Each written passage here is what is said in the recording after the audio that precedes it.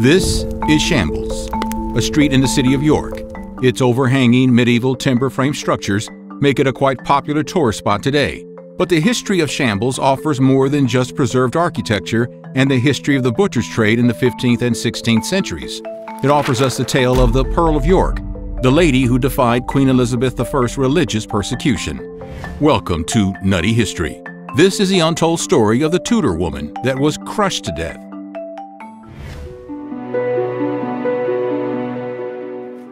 Accused of harboring Jesuits, Margaret Clitherow's trial took place at Guildhall of York, but Margaret was cemented in her convictions. She refused to be tried by the jury or acknowledge the charges against her. She boldly claimed that she has made no offense for which she should confess guilt. She even demanded that there should be no trial, as there hasn't been any offense against the law. Margaret had ulterior motives behind avoiding the trial. If she had cooperated and then been brought to trial, her children would have been used as witnesses against her. So she chose to accept a death sentence instead. Peine forte et dure means being pressed to death. This was the legal punishment assigned to those who refused to make a plea and stand trial in Elizabethan England. On March 15, 1586, a day after her arraignment, Judge George Clinch read out her sentence. She showed no remorse towards the punishment and instead scornfully remarked, "God be thanked, I am not worthy of such a good death as this."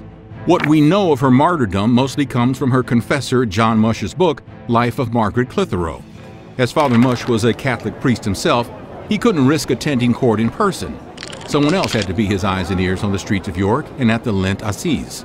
There are few who believe that this witness was perhaps a young Guy Fawkes, the same guy who goes, "Remember, remember the 5th of November, the gunpowder, treason, and plot." The Catholic Encyclopedia has detailed her martyrdom. Although she was probably with child, this horrible sentence was carried out on Lady Day 1586, or Good Friday according to New Style. She had endured an agony of fear the previous night, but she was now calm, joyous, and smiling. She walked barefoot to the toll booth on Ouse Bridge, for she had sent her hose and shoes to her daughter Anne as a token that she should follow in her steps. She had been distressed by the ministers and even now was urged to confess her crimes. "No, no, Mr. Sheriff, I die for the love of my Lord Jesu," she answered. She was laid on the ground, a sharp stone beneath her back. Her hands stretched out in the form of a cross and bound to 2 posts. Then a door was placed upon her, which was weighted down until she succumbed to the weight.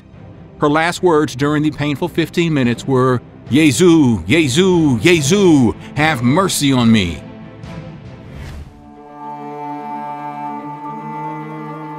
During the late 1560s and 1570s, England was going through a religious upheaval.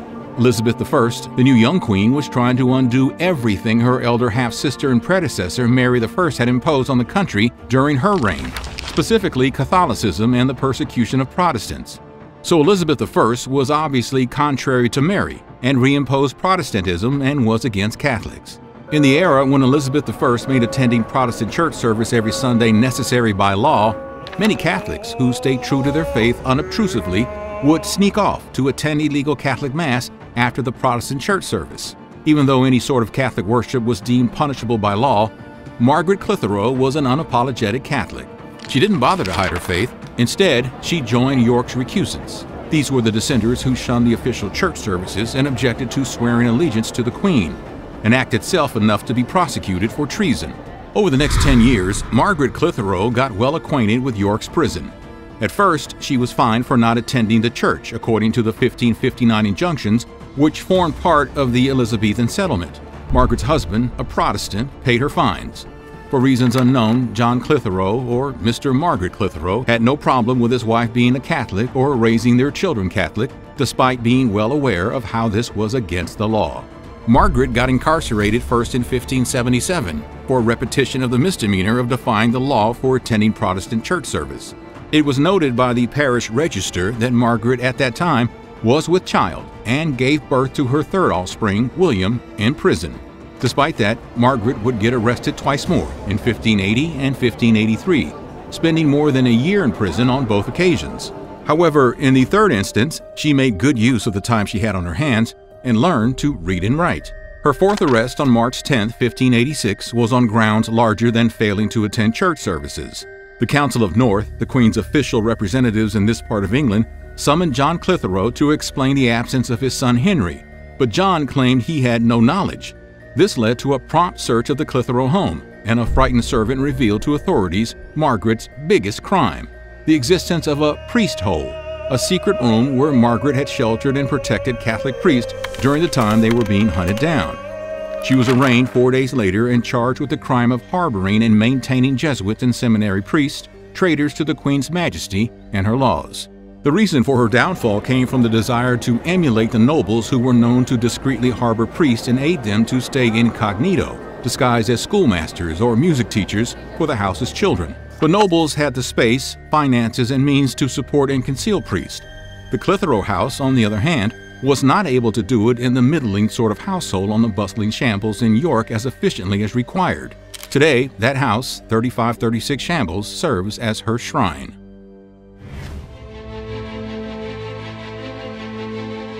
Nearly 20 years before Margaret Clitherow, formerly Middleton, was born, Henry VIII was ruling as the second Tudor King of England. In his stubbornness to divorce his first wife, Catherine of Aragon, who by the way failed to give him a male heir, Henry VIII defied the Pope and set up the Church of England. This started a religious civil war between Catholics and the new church's Protestants. After Henry VIII's male successor, Edward, died young and childless, his elder daughter Mary inherited the royal crown of England. During Mary's rule, reforms and restrictions were aimed at restoring the Catholic Church's ascendancy in England. Most controversially, she ordered 280 Protestants torched at the stake as heretics, a fact that would later cement her reputation as Bloody Mary.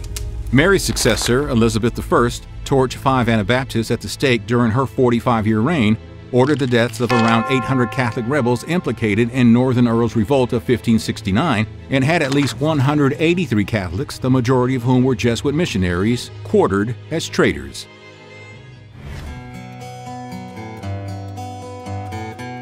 They say every story is like a coin and has two sides.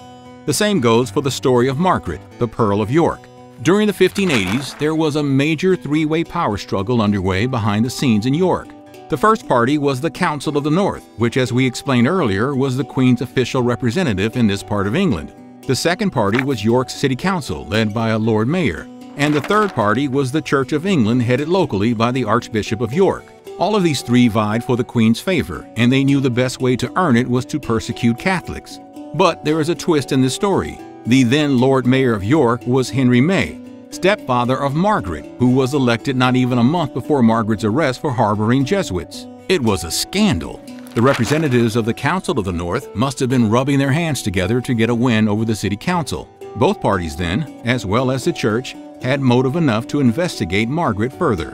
When whispers went around that she might be hiding priests and allowing Mass to be said in her house, which body would have acted first? We already know that it was the Council of the North that summoned John, but it was the City Council that raided the Clitherow residence. Opinions on Margaret Clitherow have varied throughout history. Many of her contemporaries deemed her to be mad, while Henry May, Lord Mayor of York, and Margaret's stepfather claimed that Margaret had taken her own life. Somewhat unusually, Elizabeth I herself seemed to condemn the punishment of Margaret, writing a letter to the people of York which stated that Margaret should have been spared the terrible fate on account of her gender alone or her possible pregnancy. In more recent history, Margaret has been revered rather than condemned, being canonized by Pope Paul VI in October of 1970 as one of 40 English martyrs. It was also Pope Paul VI who first called Margaret the Pearl of York. Would you like for us to cover more personalities like her from the nutty archives of history? Tell us in the comments. Also, do not forget to like, share, and subscribe for more nutty history videos.